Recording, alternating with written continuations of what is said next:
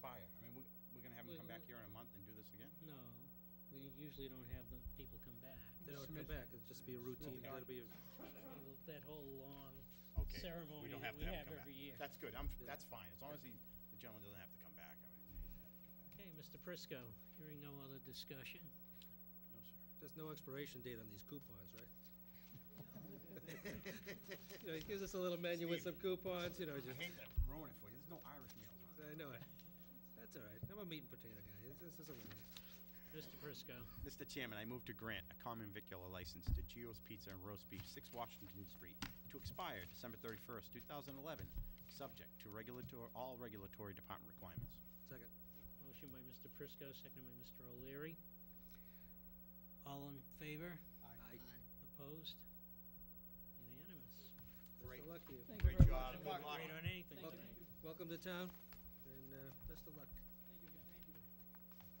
minutes behind. They didn't deliver, I'm a little hungry. I don't know if they do. For you?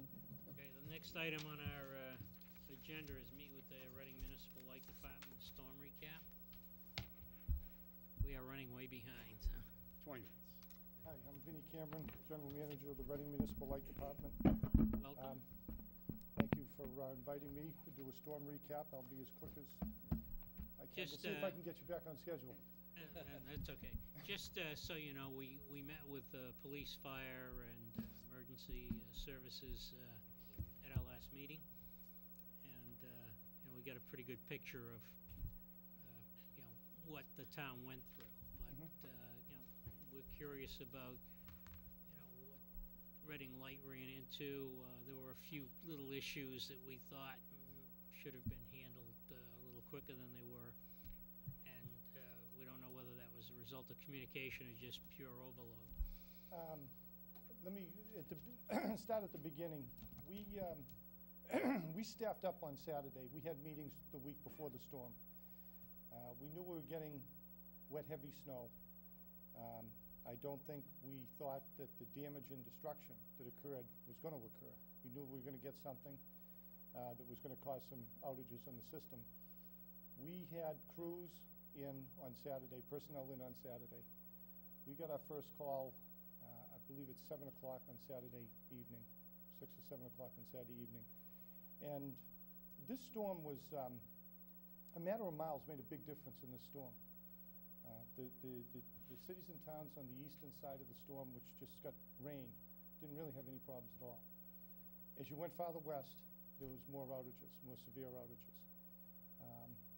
I know to the east of our service territory in Wakefield, Middleton, Danvers, they really had maybe about a day's worth of work or so, maybe 30 hours to put their systems back. We were out from, we had customers out from Saturday night at 6 or 7 o'clock, our first call, till Wednesday evening, we got everybody back. All other than customers that needed electricians' work on their services. At the height, I believe we had probably about 7,000 customers out, but a lot of that, out of 28,000 we have in the system. A good portion of those customers were on feeders that we got back pretty quickly, within an hour or so. Tree damage, it was basically 100% tree damage. Anything from limbs coming and hitting services to trees taking out feeders. We worked through the night on Saturday into Sunday. Sunday night, the crews rested until early Monday morning. We got mutual aid relief from Marblehead, Danvers, Middleton, Taunton. We had tree crews in from northern New England. We had 4 tree crews. We had electricians to do services from a contractor that works for us.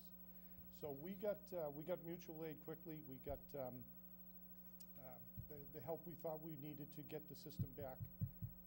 Not as quickly as we wanted, but on Monday morning, my message to the customers through customer service was that if you're out of power now, be prepared to be out till Thursday afternoon or Thursday evening. As it turned out, we got everybody back on Wednesday evening. With respect to communications communications is always difficult because the nature of the outages are that people don't have electricity. What I did on Monday morning was put together lists for each of the towns of the area outages for each of the towns that we serve. We serve 4 towns: Linfield, North Reading, Reading, and Wilmington. We sent updates twice a day to each one of the towns with their particular area outage list. I brought the list with me. I don't know if Greg had shared them. I sent it to the town managers and said, share the list with whoever you need to share it with. At the first update that we did, we had 28 area outages in North Reading. From Sunday evening through Tuesday, when we got the area outages cleaned up, there were at least 2 crews in North Reading working continuously. We had crews throughout the service territory. I would say that the damage was probably a little more severe in Linfield at the beginning of the storm, but we had crews in all 4 towns working. The updates that I talked about came out at noontime and I believe 7 o'clock at night. What we did is we had kind of a matrix that said, here's what we've completed between the noontime update and the 7 o'clock update. Then the next day, we'd send out a 12 o'clock update, and we'd have what got completed between the night before and the next day's 12 o'clock update. The crews worked 7 till midnight, 7 in the morning till midnight, and then they rested 7 hours. We had hotels for some of the crews, and some of the RMLD crews just slept at our offices in Main Street in Reading. When we restore power, it goes in a fashion that we restore the feeder outages first, along with public safety, schools, senior centers, things like that. The second thing we restore after those things are all done, and police and fire too, is we'll restore laterals that are lines off the main feeders, and then once the laterals are all done, then we'll restore the services at the individual houses.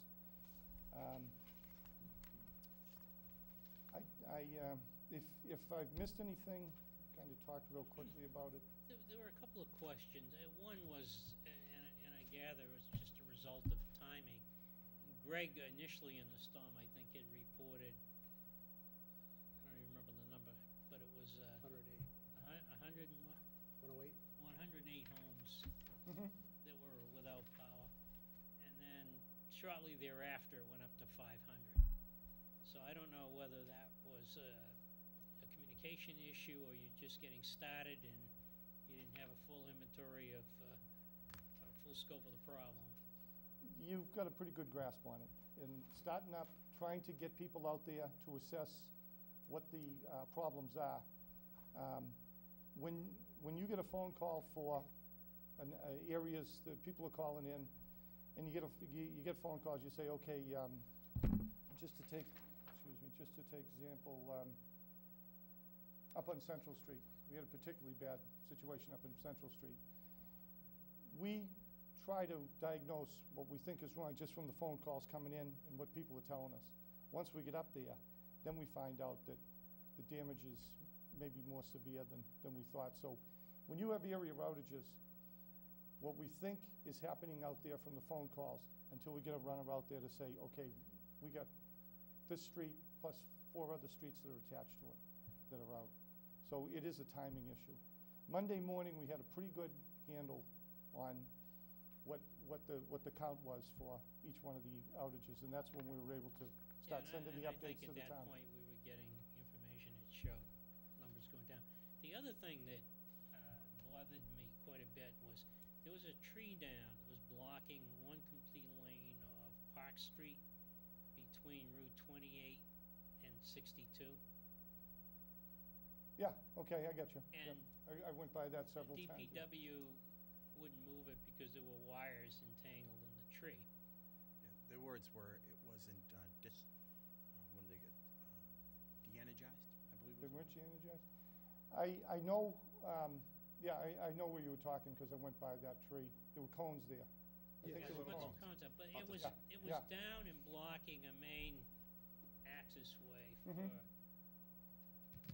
I know all of one day. Yeah, over Sunday to 24 hours. Tuesday. Yeah. Sunday till about noontime Yeah, on Tuesday. it was several days. I'll have to get back to you and check on that, because I did go by there, and I didn't know if we had a major route. It might have been a service that was down, but I don't recall that there was wires in that I tree, think- but I'll check on I that. think that was the issue. I don't think the house that it was connected to, the wires were connected to, ever lost service. But the wires were entangled in the tree that had come And down. DPW wouldn't move the tree as a result. So maybe that's why you didn't know about it, because there was no outage. But when we were talking with the chiefs, part of what I got out of it was that, your people were pulled in all different directions, and there may have been another outage, another tree down on Park Street a little further along, thought that you had taken care of it, but hadn't, you know. No, and- it was but we- taken care of, but another that one was fell taken, down. no, that was taken care of, but I think this was still down, because this one was down at 6:30 that Right. Sunday morning. Oh, yeah. Or Monday morning for sure, because I was heading through there at 6:30. But, so what we were concerned about was the communication between, our public safety and your office, to meet the immediate needs from a public safety and access standpoint, which, may take you off of your game plan.